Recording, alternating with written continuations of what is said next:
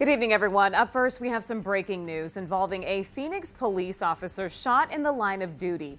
Tonight, the Phoenix Police Department says that Officer Tyler Moldovan is leaving the hospital after more than a month. The young police officer is being released to a medical rehab facility where he can continue to recover from his injuries.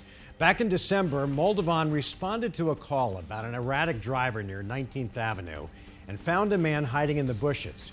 That man, later identified as Essa Williams, is accused of shooting Moldovan 8 times, including once in the head. The young officer was in extremely critical condition, and doctors put him on life support. And through it all, his wife Chelsea has shared updates on social media as her husband slowly improved. Just last week, video of him squeezing her hand several times.